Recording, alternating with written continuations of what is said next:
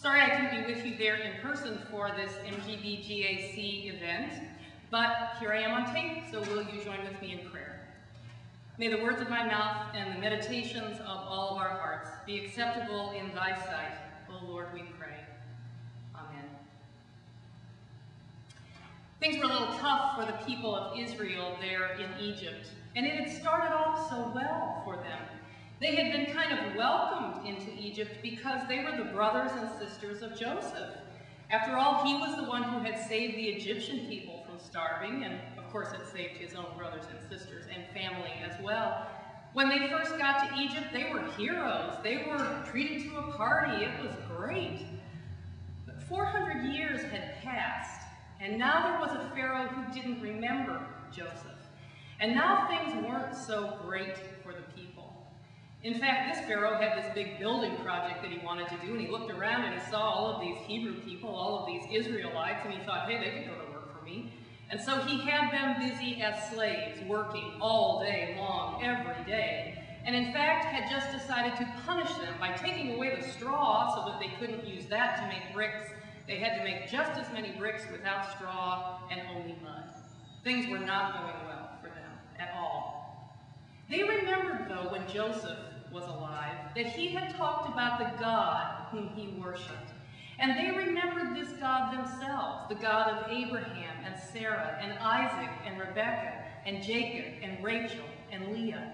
They decided that they should call out to this God for help, that they should say, help us, save us, make it the way it used to be, take away all the bad things and make it good again. And if you could send us somebody just like Joseph, you know, somebody who looks like Donny Osmond, who looks great in a loincloth and can sing and dance and make the Pharaoh sound like Elvis, that would be a plus too.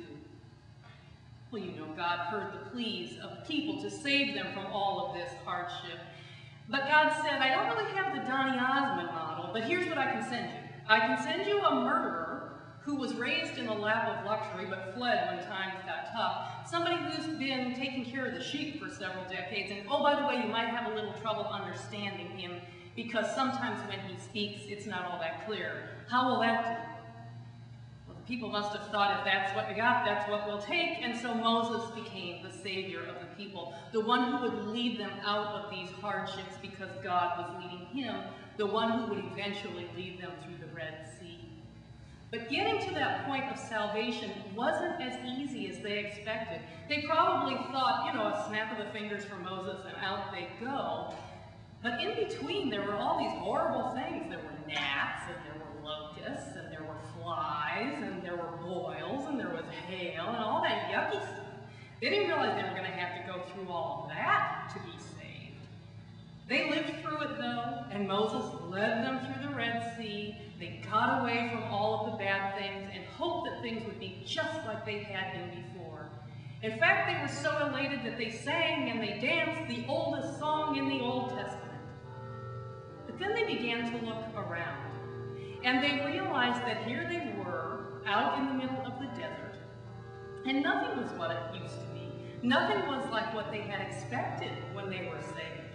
In fact, they had no resources, they had no food or water, and they were at each other's throats.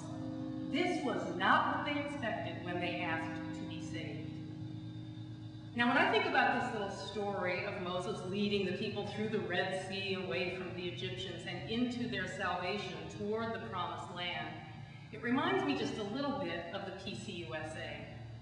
Think about it. We used to be the ones who were honored in every town in which we found ourselves. We were the captains of industry. We were the civic leaders. We were the ones who helped write the Constitution and the Declaration of Independence, for heaven's sake. We were the ones to whom people used to turn when they wanted an opinion about something, when they wanted to turn to someone who was really smart and knew what to do. But it's not so much like that anymore.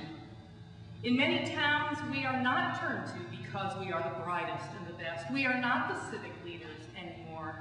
After all, really, who in the big wide world wants to know what the Presbyterian Church thinks about some international incident anymore?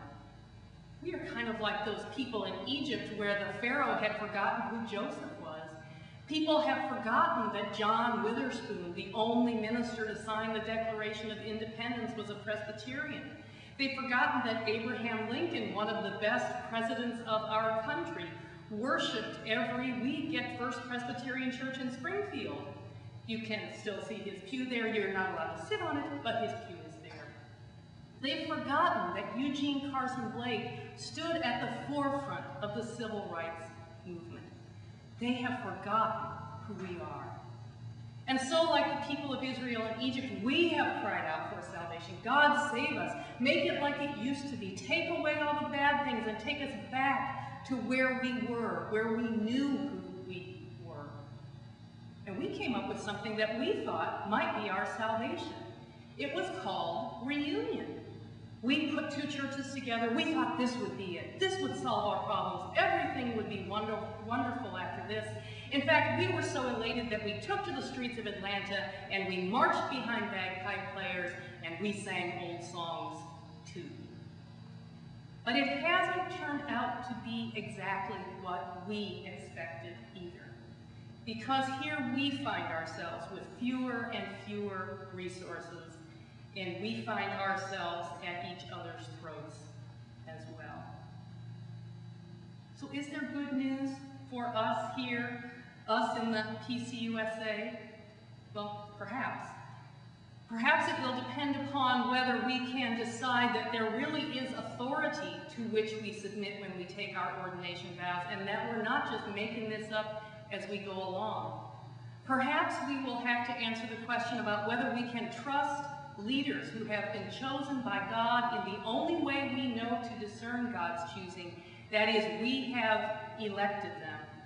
Perhaps we will have to answer a question about whether we are willing to follow, not knowing where God is leading us. Now, is there ultimate good news here? You betcha. This is the good news of God. There is always good news where God is involved. We know that God's intention is still for people to know God and to know that God loves us and intends the best for us. We know all of that through the life and death and resurrection and promised return of Jesus Christ.